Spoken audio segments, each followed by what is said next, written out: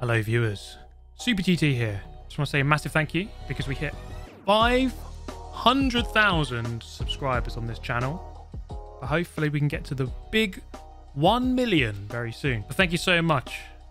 It's a big number. We also got our Team Quadrant 100k plaque very recently. Very cool. And it turns out that 158% of you aren't subscribed. So please shut up, Super GT. Get on with the video. Okay, today, daily racing. We're going to jump in. I'm going to do a load of daily race C. Let's begin.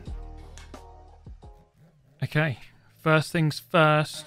We have to jump into a little portion of qualifying. Don't fancy starting from the back just yet. Set a couple of laps here. 140.8, 40.4, 39.3. And then settled here with a 39.3. Did have a quick look though at the top times. Always worth doing this, of course, just to see where they're gaining time. And of course we're using the big boy, the McLaren F1 GTR. Absolute beast. But yeah, just had a quick look here just to rehearse and see what is the quick way around this track. Alright, we've done a bit of quali. We've got an okay time. But into the race, medium soft tyre required. And I'm going to go in with the McLaren because it's all I've driven. I don't know if it's the best car for the race, but we'll see. Let's do it. Alright, guess I've just got to move forward from 10th. That's the aim. Okay, race number 1. Let's do it, guys. Starting 10th. So that qualifying time obviously not quite up to scratch. Could definitely do better. You know, if you're starting 10th, there's very little chance you're going to win in a top level lobby. Probably not going to happen, but as is often the case with me, kind of rubbish at qualifying, but then do a lot better in the race. So let's see if we can actually do that. Move a little bit forward. So I started on mediums. Makes sense to do that if you are towards the middle of the pack. Group up ahead, all getting very comfortable with each other. And I catch right back up as a result of that.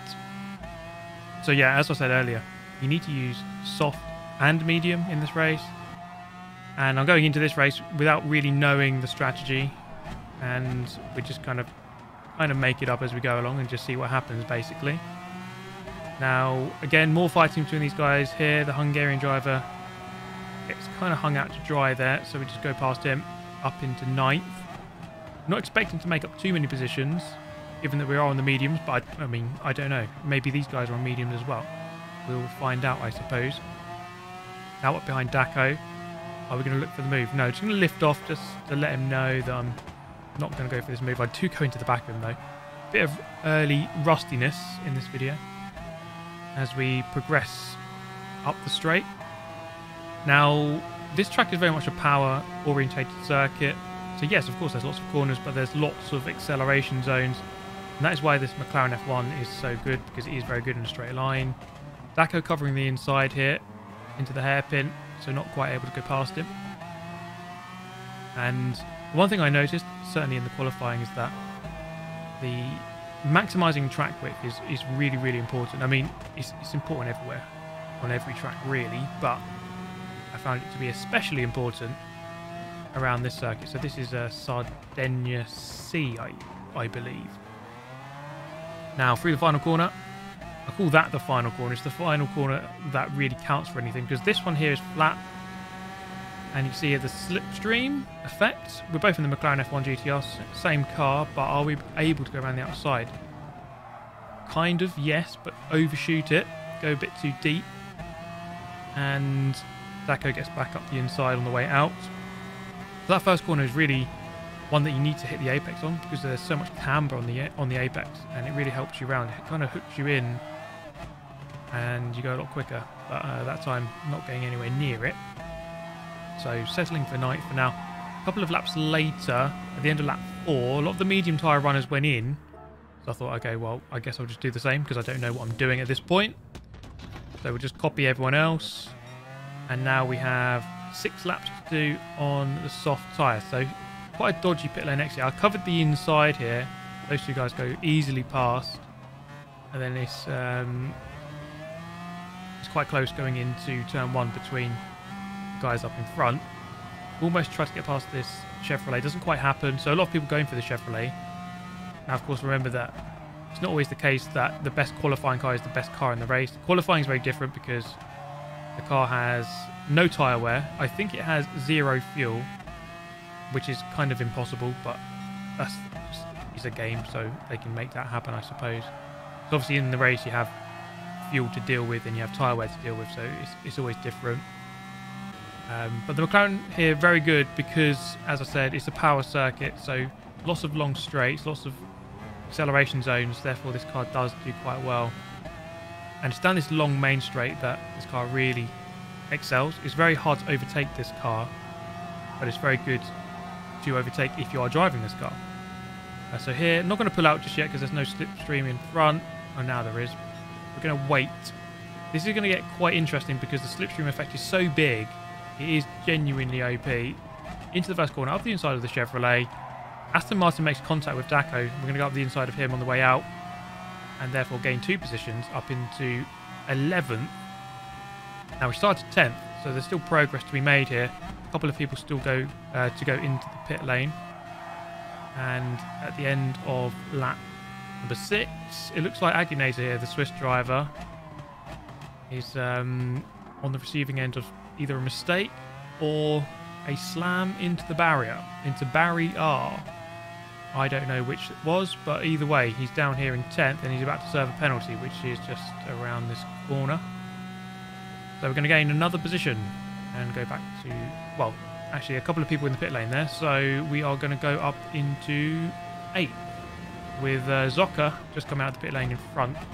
And you see him going through turn 1 right now. So, okay, we're making some progress now. As we go on to lap number 7, there's a chance we could perhaps, I mean, 5th place is within sight. It might take a Herculean effort for that to happen, for the 5th place to happen, but 6th place is very much in sight. We can get a 6th, and that would be my signature move, of course. They're coming down the back straight. Aston Martin versus Chevrolet. Into the braking zone. It's not quite going to happen here, is it? Oh, actually, around the outside. That can happen, that move there. If you can just get the line around the outside, get enough of an overlap, you can hang it wide, get the inside for the next corner. Zocca a little bit wide. He's on the mediums, I'm on the softs now, so I've got technically a bit of an advantage here. Through the corner, we do get just ahead. And hopefully I'm in the slipstream range of the car ahead, and I am, just about 6/10 behind. So let's see the difference here as we whip it forward. Look how much of a difference that makes. By the time we get to the end of the straight, I'm down to 3/10, or actually a quarter of a second. So I gained pretty much 4/10 for free there. Slipstream and the fact that this car is a beast in a straight line. But a couple of laps later, well, actually on the next lap, this happened, and it kind of caught me by surprise. And I've raced Zocca before. He's a very good guy, so I don't know what the hell happened there. But you can see my reaction. What was that? Obviously, wasn't best pleased about it. I was kind of looking comfortable there, and I was in the slipstream of the Spaniard, and we were kind of gaining on the guys in front. But now I've been demoted into this battle for 7th instead, around the outside of Zocca. And now we're back behind Daco here. I'm going to try up the inside. He doesn't defend it. But I've got the left in my favour here. We both go a little bit deep. He will have the right in his favour. Goes in quite narrow. And we're going to have to settle in behind. A little bit later on, he gets... Actually, I was going to say he gets a bad exit. I get a really bad exit. And Zocca's back alongside. Can we pull off the outside manoeuvre? He's fully on my left side here. Is he going to give us a space? Yes. Yes, he did, but I just drove way too wide. And back down into 9th. So this is really just what happens when you get a little bit frustrated and you start driving badly and you just get caught in a battle that you don't really want to be in. Absolutely full send up the inside. First class signed for parcel delivery down the inside there. Didn't quite work. Guess the parcel got lost in the mail. We finished in 9th. So quite disappointing, actually. Alrighty, next race. Starting the same sort of position, but I think I finished quite far back. I finished 9th in the last one. I think we could definitely do better than that. Top 5, if it all goes well. Yeah, so there's definitely potential, I think, here to finish well up the order. It's just the qualifying position is just not anywhere good enough. We will try and improve that later on in this video. So do watch out for that. The lap was not too bad that we did eventually set. But we're going to fight here from 11th. I know there's definitely potential if everything goes to plan. Up ahead, something is not about to go to plan here. They're going 3 abreast into this single file corner. And it's no surprise that actually the guy on the outside, which happens to be Zocker on this occasion, ends up in the Barry arc. Now, big overlap on speed here, past the 2 Lamborghinis. Lamborghini actually very quick in a straight line itself. Just shows you how good this car is with the tow, admittedly. But we go around the outside. Can we solidify the position? We eventually do. He's still there, I think. There he is, yeah. Oh, I think he backs out going into this corner, yes. So up into 9th. Once again on the medium tyre by this point. So we're going to maybe go for 5 and 5 rather than 4 and 6. I think 5 laps on the soft is about as much as we want to do. Into the final corner then, catching up once again. Final corner, very crucial to the lap, of course, because it leads out onto the longest straight. Fully in the tow now. Look how close this is. It's going to bump him up the straight, in fact. And then we're going to look for the move coming in towards turn 1. Don't misjudge your braking zone here. In fact, letting off early. Catfish completely. Oh, I think I swerved last second and it might have just put him off in his mirror maybe, but he just had to go for the suicide into the barrier. Unfortunately for him, he sacrificed himself and he didn't want to take out the guy in front. So, I mean, good on him, I suppose. Now, a couple of laps later, at the end of lap number 5, so halfway into the race, because 10 divided by 2 equals 5. We come in and change over to the soft tyre, so now we have half the race to do on the soft tyre. Cover the inside, and it actually worked on this occasion. And we have the Lamborghini on our right-hand side here. And we are just going to tuck in ahead. So we've been battling with that guy a few times. And then eventually managed to just get the position of 9th. But half the race here to go. A couple of people left to pit, maybe, I don't know. But in fact, one guy, Zocker, in the pit lane. Where is he going to come out? I think he's going to come out behind. There he is, actually coming out right in front. But we are going to get the momentum to go past. Up into 8th. By this point in 6th. And I wasn't quite able to really get closer to the top 5. I wasn't too far away. You can see them third, 4th, and 5th. Just a couple of seconds ahead. But we had Will Murdoch, who was fighting through from the back of the pack in the Hyundai, properly hustling in the Hyundai. And I was resigned by this point, I think, to fight for 6th place, because I think the top, 3rd, 4th, and 5th were quite far ahead. With only 2 laps to go, it was unlikely I was going to catch them. So it was really just a case of working to get this 6th place. By this point, I thought, you know what, let's go for it. Into the hairpin. Didn't quite get enough of an overlap, which meant that I had to give him the space on the outside, and he just keeps the position. Just going to back off, let him take this single file. This kind of section here, you don't really want to go side by side at all. Although I would say that the downforce is horrible when you're behind another car. You get really bad dirty air. Into the hairpin then at the end of the lap. The Czech driver behind having a look at the inside but not quite going for it. Therefore we keep 7th. But look at this difference here. As we enter the final lap, I am going to tuck into the toe and do my best to take 6th. Now look at the speed difference here. Will Murdoch does not have any slipstream ahead, so he's kind of helpless here. And I've got a massive overspeed, probably, I don't know, like 10 miles an hour more at least. Into the braking zone. Don't overcook it. We do a little bit, but get close enough to the apex that we get around and keep the position. He's very close though. Now coming into the next chicane, I didn't block it. Perhaps a big mistake. And he puts up the inside, and I kind of have to respect that he's there. I thought I'd keep the inside for this one, which I do, but it's not enough because he's alongside me. And he's going to get the position here. So it's going to be a very close battle here on the final lap. Because I'm in 7th. 6th place is there for the taking, but also 8th place is right behind. And I think 9th place is not too far behind either. So we have another good opportunity here down the second big straight on the circuit. But once again, tuck into the toe, get an overspeed, perhaps try to go for this outside move that he did on me a lap or so ago. Into the corner we go. Is it going to be enough? No. He managed to get fully ahead before the exit of the corner. They're very close. In fact, 9th place is indeed very close behind. So this could go as good as 6th, as bad as 9th. Well, I say as bad as 9th. You never know. You could end up in the wall upside down and go down to 18th. Could happen. Into the final corner. Overcook it slightly. Perhaps thinking too much about the guys behind. And now I'm potentially vulnerable to getting slipstreamed across the line. I mean, I've had that happen before, but it's not going to happen. Finishing in 7th. So a little bit better, I'd say, than race number 1. It's not too bad, actually. 7th. Gained 4 positions. It's just really hard if you're starting that far back. I need to qualify a million times better. Okay, viewers. It's the next day. It's the next morning. It's only, what is it? It's 5:45 in the morning. Let's see if I'm quicker today than I was yesterday. Let's go do it.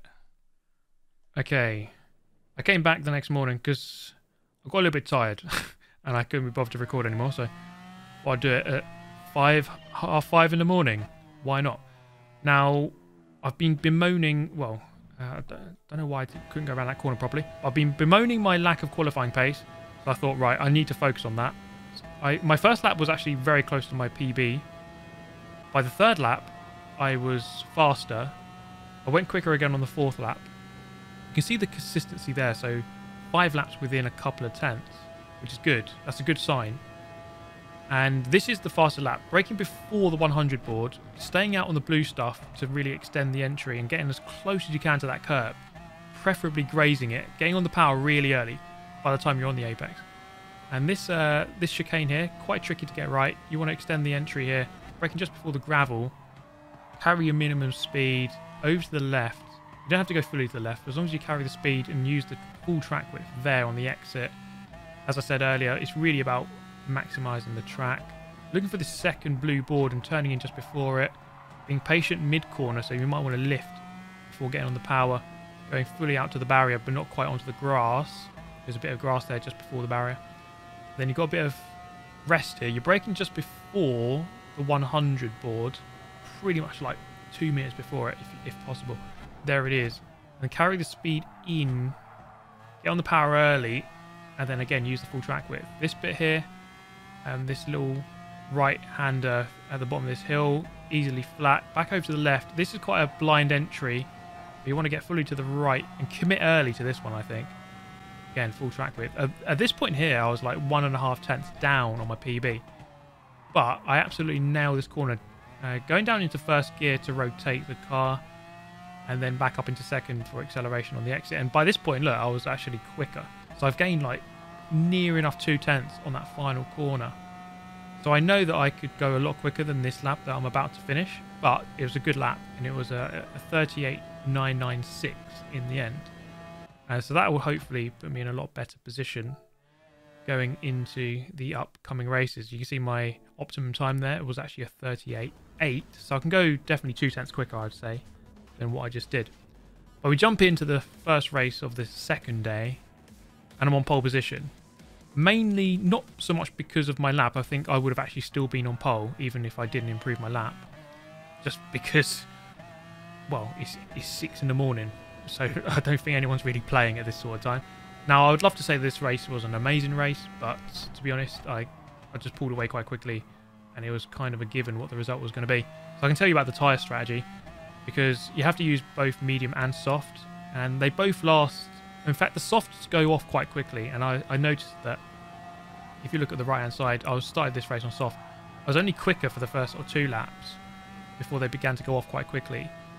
So I would say you probably just want to do 5 and 5 laps on each, and that'll see you through quite nicely. You might be able to extend the soft stint to 6, maybe if you do soft second. But ultimately, 5 and 5 is probably going to serve you pretty well for this race. Now, there we go. We finally win the race. We give it the old Sebastian Vettel, the finger. The finger gets whipped out. Look at that. Beautiful stuff. But that's the way to do it. Just log in at like 6 AM if you want to win a race. So I think the moral of the story there is log in very early so all the good players are asleep or at work. Then you can hoover up some wins. But now we're going to jump onto Ram Shadow and try some races from the back. So we've joined the lobby here, and this guy's pre-race messages: don't like how I race, go kill yourself. I mean, okay. We'll see. We'll see how he races. He's starting right behind me. So hopefully that guy's driving won't bring me to, well, what he said. We're going to try and pull away as quickly as possible. Now, we're on Ram Shadow. My rating is like, it might as well just be ZZ because it's that bad. So we're just going to have a bit of fun with this one and just see what the banter is like in this low-level lobby. I mean, this Frenchman brakes really early, and then it's just awkward. I didn't even want to go for that move, but he braked so early, and then he didn't brake, and I don't know. Now, through here, it just all kicks off. I mean, it just kicks off on every corner, basically. Finish driver having trouble on the grass, or just maybe he prefers the grass. I don't know. You know, the Finnish drivers are very good off-road. Maybe they don't like the tarmac at all. This Finnish driver and this Swiss guy getting all acquainted through that right-hander, and we go past the pair of them, and immediately up into 10th. Started, where was it, 15th. So just waiting here for the carnage to unfold into this braking zone. BMW goes for a nice big punt on the McLaren, and then we get slammed by the Supra, managing to keep the outside line here on the exit. So we do keep this position. And now, I said earlier, this kind of section here, you want to go single file, but these guys kind of ignore that, go 3 abreast, and yeah, that's just inadvisable. I would not recommend that at all. We managed to get up the inside of one of them. Then into the next corner, he just decides to send it. Big send. I see it coming. We go for the cut back. And this is one thing you will learn. In the lower rated lobbies, people will just go for a gap, even if it is not the right time to do it. They are pressing the send button. And there's just no two ways about it. So just always got to watch out for that, I suppose. Just be ready on the radar. So the BMW and the McLaren, once again, getting friendly with each other. And we're just going to say goodbye to the pair of them up the inside. Make sure we don't miss our marks, like the Russian. And you can actually hear me laughing there. Yeah. Sometimes you can just go into a corner, you just kind of scare them into braking too late, and they probably will. Up the outside of this Italian, and again, he brakes really rather late, but he actually managed to keep it under control and keep the position. I'm in 6th place by this point. I think we can definitely go quicker. Get a good exit, courtesy of that guy getting a poor one, and move up into 5th. So now we've got to just catch up with these. We've got a Corvette here, and is it a Peugeot, I think? Now, this is a rather interesting death, I must say. Now, the German, I think this is a good Shadow Realm entry, to be fair. Just watch the Peugeot, and then all of a sudden you're not watching the Peugeot because he disappeared into another dimension. Rather interesting. Now, for those of you who are Polish and understand the Polish language, I don't understand Polish, but I did go on Google Translate for this. I knew the first half of that word, or I knew the first word of that name, and I apologise for any young Polish viewers. Now, we go past him anyway, and we can say goodbye as we move up into 3rd at the end of lap number 2. Now, I was wondering, he was quite strong in his defence against me a couple of corners ago. I was wondering, is he going to go for a strong attack? He doesn't actually do it. We're okay. I managed to catch up with the Hungarian driver here in the Aston Martin at the end of lap number 3 and go past him. Now, the leader goes into the pit lane, and the leader is the driver who very much wanted this race win, as we'll see why in just a moment. So we come in at the end of lap number 5 to... Actually, no, end of lap number 6, sorry, to change over. Now, move over to the left-hand side to cover the inside and make sure the Nissan goes to the outside. He does, but then he comes across in a very strong defence. Now this was the first of many strong defences, and that's putting it very mildly. As we I'm up into the next chicane. I put myself up the inside. I'm not really intending on going for the move. I'm just trying to sort of force him to make a silly mistake, and he doesn't really do it. We get a good exit here, and then I'm going to get the slipstream, move over to the right hand side, as he is as well. Very, very late. Okay, we'll deal with it. Gets a poor exit. Once again, we're going to go for this move. Which side are we going to go? We're going to keep him guessing. He goes to the left. Okay, well, I'll take the right. And he also wanted the right. Now, physics tell me that two things can't be in the same place at the same time.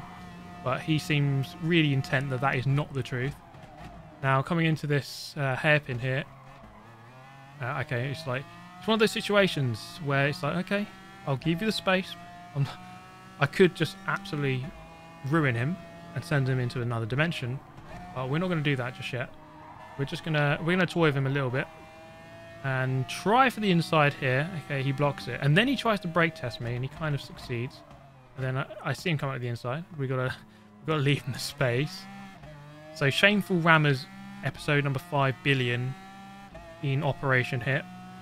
Now this was the most shameful moment of the episode, as we come down the straight here, and he tries the brake test and completely fails. Now, I don't know if this was an attempt to give him space to go for the almighty ram into turn 1. So I was very worried about this, hence why I'm looking behind. It didn't happen. So you explain that brake test to me. I don't know. It wasn't a good attempt. I tried to troll him here by just letting him catch up but not quite letting him win. But it didn't even matter anyway, because he got a 1 minute penalty for not using both correct tyre compounds. It was a good fun race, to be fair. But all good things must come to an end. Alright everyone, that's enough racing for one day. Well, actually 2 days took to record this. Thank you so much for watching, as always. Again, thank you for 500,000 subscribers. Pretty darn crazy. Let's go get 1 million, I guess. But yeah, thank you so much for watching. Subscribe if you are new and you did enjoy this video. And I'll see you around next time. Thanks for watching. Goodbye.